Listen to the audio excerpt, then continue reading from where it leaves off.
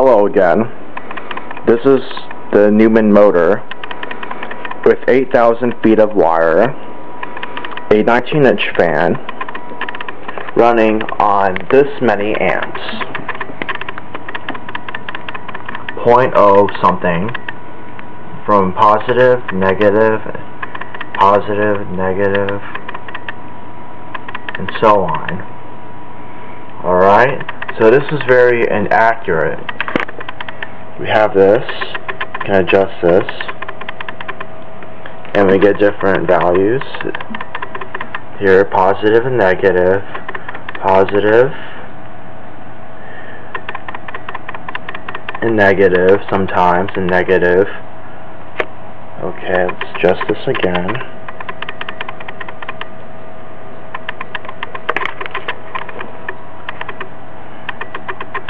Positive and negative, negative and positive and negative and positive and negative.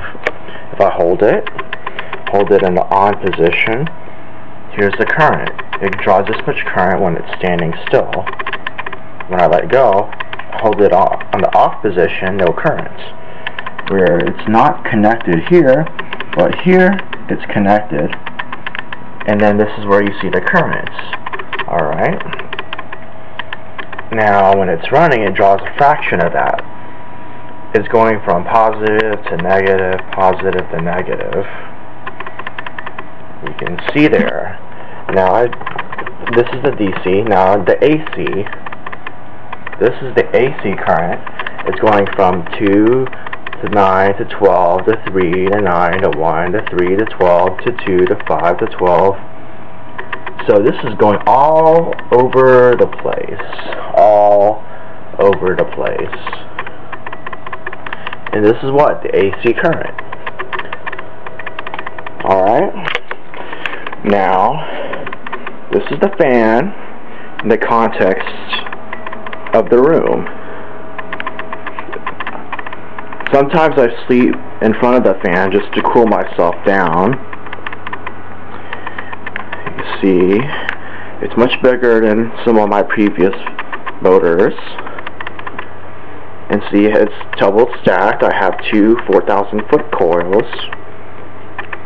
And then there's my multimeter over there, and my batteries over there.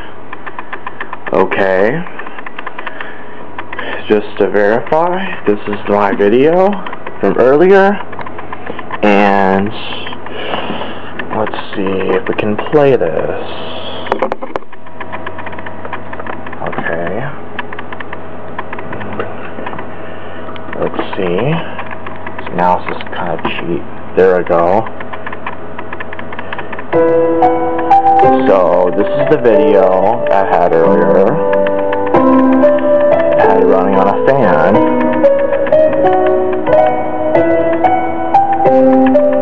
Alright.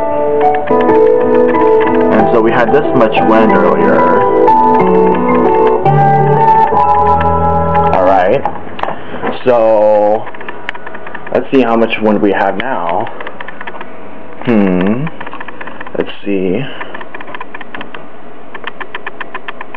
This is considerable. Might actually be less since it's running slower at this setting.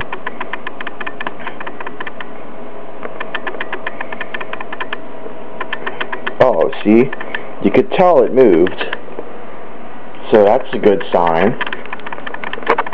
Alright. Okay. Here's the DC current. Now, what happens if we adjust this?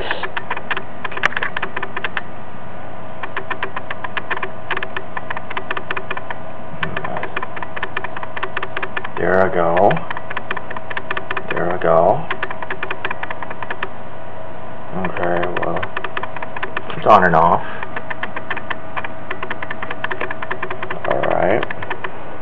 Now we see these many batteries. What voltage do we expect?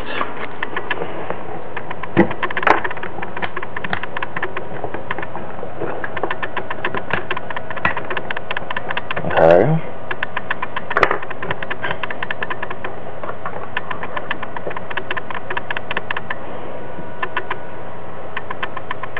Okay. 38 volts. So you have 38 volts times whatever amps we have is our power. So that's it.